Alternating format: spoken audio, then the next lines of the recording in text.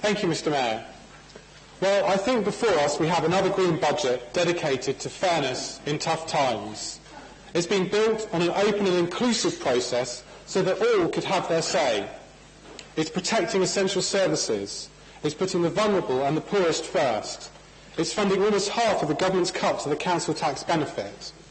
And we've paid for that with the 1.96% tax increase we propose, and we welcome Labour's reversing their position from last year.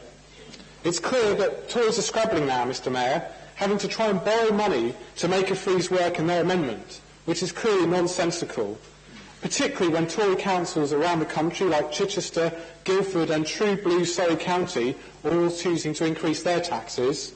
The tax freeze was and remains a con trick.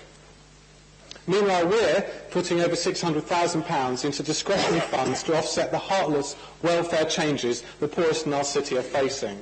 We're putting £300,000 into advice services and £100,000 into discretion on business rates to attract and retain the businesses we most want to see in this city.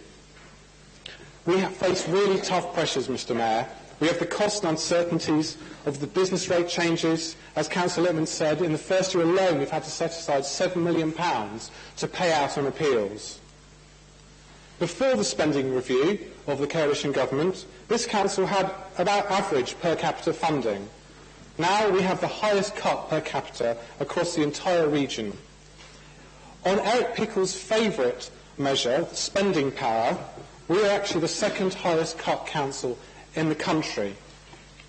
Add to that the local pressures of an ageing population, the need for ever more school places, and essential work such as investing millions on keeping our seafront arches up. You'd think that that would all be sensible and people would support that. And I had to browse yesterday of the Conservative Party's website. I know it's unusual, but there we go. And I saw Councillor Anne Norman said, "I would have liked to have done a lot more. And had we still been in administration, we would have continued with our value for money programme." Well, it's really quite strange, because if you look in the papers before you, Mr. Mayor, you'll see this year, this council is on course to have delivered £10 million in value for money savings, £3 million ahead of target. And in the budget we're about to vote on, we're projecting another £10.8 million in value for money savings. So it looks like that is being delivered, so there's no need. Perhaps what the Conservatives meant to say was, "I wish our government wasn't slashing council funding and decimating welfare support for the poorest." Or perhaps that's just too much to hope, Mr. Mayor. Meanwhile, we very much welcome some of the intentions of the Labour amendments, and we will support some of them. But let us remember that Tories, Lib Dems and Labour in Westminster all back cuts to local government until 2020. All of them back a benefit cap, and all propose cutting the welfare budget well into the next Parliament. Labour just won't say where their cuts will fall, the Condems do.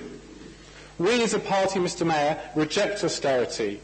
We have a green vision which is about nobody being left behind, where the gap between the richest and the poorest is narrowed.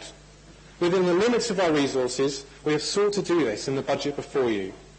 Greens present a true alternative, and this budget from the Green administration once again puts fairness for our city first. All members here have to make a decision tonight in the best interests of our city. I would urge them to do that and vote for the Green budget. Thank you. Thank you very much.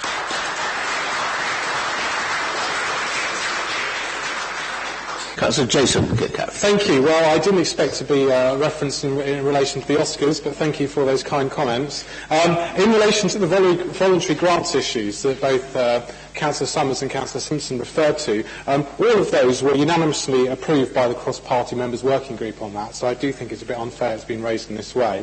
I just wanted to reiterate the oddity of a Conservative group proposing an amendment to freeze the tax by borrowing.